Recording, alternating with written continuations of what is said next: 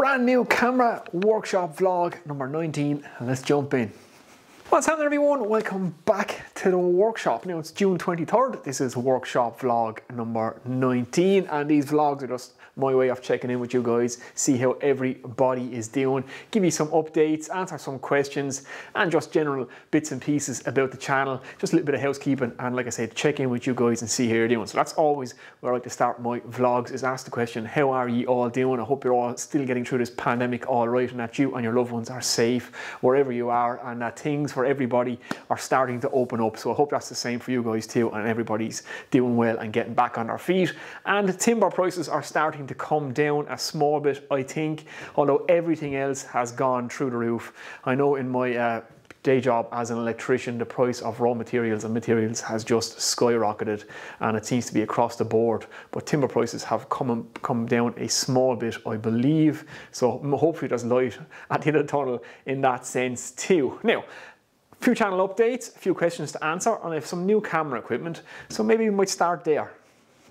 Okay, so I've invested in some new camera equipment, and it's a little bit of an investment. Camera gear is quite expensive, but I wanted to kind of up the video quality and up the quality of my videos overall and get you guys some better images of what it is I'm working on, because my existing camera is kind of an entry-level camera and it's getting a little bit dated now. So I've invested in a Canon EOS R, which was the flagship mirrorless camera for Canon back in 2018. Now they have the R5, which is out now, but that's kind of a bit out of my budget. But this is a major upgrade over the Canon 800D that I had, or the T7i, I believe it's called in the States. It's basically the Rebel series in the States. And yeah, now I haven't got the grips of this camera yet. I'm still learning, so there's a lot of options and stuff on it that wasn't on my old camera, so I have to get the grips with all that. I kind of have it set to auto at the minute, so it's auto color and an exposure and ISO and all that kind of stuff. So I have to relearn this camera, but it's not too dissimilar. So if there's a few setting issues in this video, just understand it's the new camera. And I have my existing camera set up right beside me here. So if I switch to my old camera, you can see on the exact same settings what the image on this camera looks like. And then if I switch back to my new camera, you can see, so you can already see that the image is a lot wider, because this one is a full frame camera as opposed to my older one, which had a cropped sensor in it. So even though this lens over on this side is a wider angle than this lens, you can still see that this image is wider, and that's what I really wanted. I wanted a full frame sensor, and I want to get a different lens for the new camera as well. So hopefully you guys can see a difference in the image quality. Again, I haven't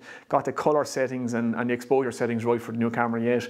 I kind of had that dialed in as best I could on the old camera, but I'm kind of flipping back and forward between the two images now, to the two videos. Hopefully I have them synced correctly, and yeah, hopefully you guys can see the difference, and hopefully it is a big improvement, because it's a significant investment, and I want to make better quality videos going forward. So there you go, that's just the two cameras I have. That's my old camera, and this is my new camera. Okay, so we are permanently switched over to my new camera, and like I say, I haven't got the settings 100% down yet, so if the color or the brightness is slightly off, I'm still figuring this camera out, but hopefully you can actually notice an improvement in detail and image quality and all that good stuff. Fingers crossed, because it's quite a bit more expensive than the old one, and if there isn't a significant improvement, then yeah. This is my very first time using it, and this video is kind of an experiment in testing out this camera, and I'm going to share that experiment with you guys, like I share everything else that I'm doing in this workshop. So yeah, onto the new camera. Now, I've also kind of gotten rid of the intro, so I didn't have the intro in my last video. Nobody seemed to notice that the intro was taken out, or nobody actually commented that the intro was missing, so maybe I might leave it out. I'm playing with the idea of not bothering with an intro anymore. I don't really know if it's needed. Let me know what you guys think. Should I make a new intro? Should I keep the old intro? Should I just get rid of it? Is it annoying? Is there any point in having it? Do you guys feel it's better without the intro? Let me know. It's only a couple of seconds long anyway, so, and it's easy, leave it out. So yeah, that's kind of a few questions I had. Now on to the next thing. Okay, so just address a few questions, some that came up on previous videos, and another one that's coming up more and more in all my videos. I see it in the comment section now, and that's about the ads in the videos. So some of you guys are under the impression that I get to set the ads, or how many ads, or the type of ads. I don't. That's completely out of my control. All I can set is skippable or non-skippable, and I leave the ads on my channel skippable, so you guys can skip them. You don't have to watch them. the amount of ads that are in the video and the type of ads you see, that's all controlled by YouTube, and the ads you see are completely unique to you, so it's completely out of my hands. And I've noticed myself the amount of ads in videos that I watch on YouTube now is increasing all the time. I think YouTube are trying to push people towards the premium membership without actually saying that. But like I say, it's not actually me. I'm not sitting there sticking in loads of ads in the video. I don't control that. No creator does. Like, all we can do is set mid-roll, end-roll ads, skippable, non-skippable, or bumper ads, or no bumper ads. But the type, frequency, that's completely out of our control. And YouTube have just recently updated their terms of service, and in the latest terms of service, they reserve to monetize any content they wish. So even if I make a video and I don't want to monetize it, if I set it to no ads, YouTube now have the right to stick in ads anyway, and they will still monetize that video. So it's completely out of the creator's control. So that's the situation, guys. I'm not setting the ads or the amount of ads. I can only set them to skippable or non-skippable. I only get paid if the ad is viewed. So if you skip the ad, the creator doesn't make any money, and it's about 0.01 cent per ad view, of which YouTube takes 45%. So you can see there's practically little or nothing in ad revenue unless you have a big channel. And I've factored it in before. I kind of did some rough back of the envelope calculations to make kind of the average industrial wage. If you went full time on YouTube, you would need a minimum of about 500,000 views a month just to make a basic wage. So that's kind of gives you some idea of the type of views you require and how small the ad revenue actually is. So most creators cannot survive without sponsorship or without Patreon. So things like that, and if they sell the things they make, if they have a maker channel like mine, that's how they make their living. So the ad revenue only makes up probably 1/5 of their income. Now, I have a full-time job. I have my own business as an electrician, so I'm not dependent on the ad revenue, but it is a nice little extra bonus every month to bring in some revenue from my channel, and my hobby is paying for itself. So I'm not complaining on that end of things. I just wanted to do a quick little answer question thing about the amount of ads in the video.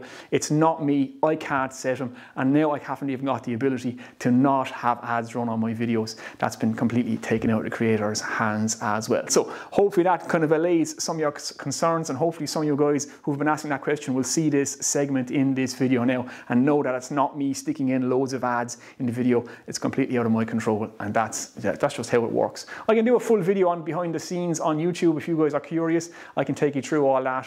There's no problem there. Let me know if that's something you guys want to see. If any of you guys are thinking about starting your own YouTube channel, if that's a video that would help you out, I can also do that. So hope that answers that question. I'm not sticking in all the ads. That's YouTube. So there we go. Okay, so answer a couple of questions on some previous videos, starting with the tail voice / wagon voice. A few of you guys had a question about the screw here, so let me address that question for you now. Okay, so some questions that came up with installing this tail voice / wagon voice. Now, like I said in the video, the kit that I actually used was designed for an L-shape tail voice. It's not designed to be used like this in a wagon voice.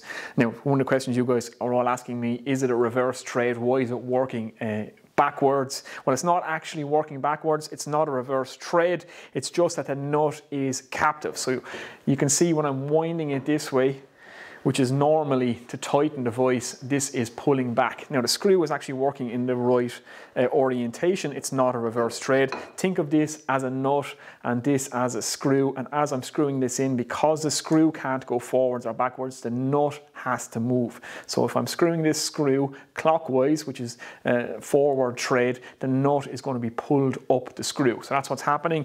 In order to open this voice, you have to move the handle in the opposite direction. So it's not actually a reverse thread. It's just that the screw cannot move. The nut here is captive, and so that has to go up and down with the voice. So you can see I'm unscrewing the screw, and this has to move that way. So hopefully that makes sense and answers some of your question. It's just that it wasn't meant for this application, although it works perfectly well.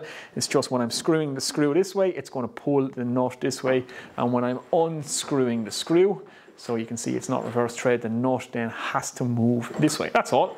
No big deal. It just works the other way around to most voices, but it's a nice cheap alternative to getting yourself a nice strong wagon / tail voice.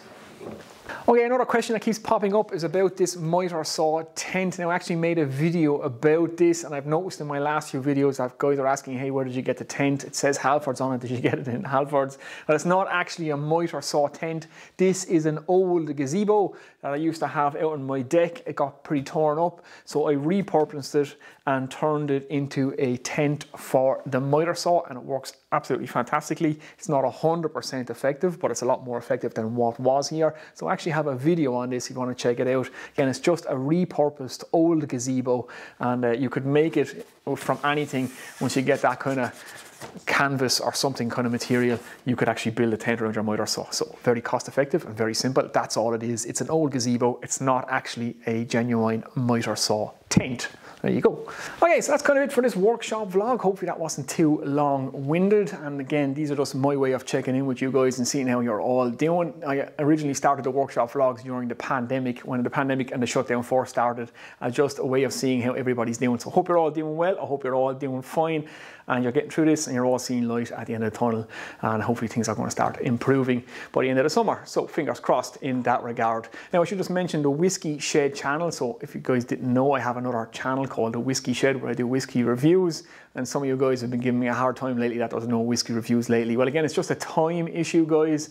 I haven't had a chance to do any whiskey reviews. This is the main channel, and my day job takes up all of my time. But don't worry, I have a few new whiskey reviews will be coming up before the end of the week, so stay tuned for that. And if any of you guys haven't come on over and seen the whiskey review channel or the Whiskey Shed channel, it's always linked in the description of my main channel, this channel.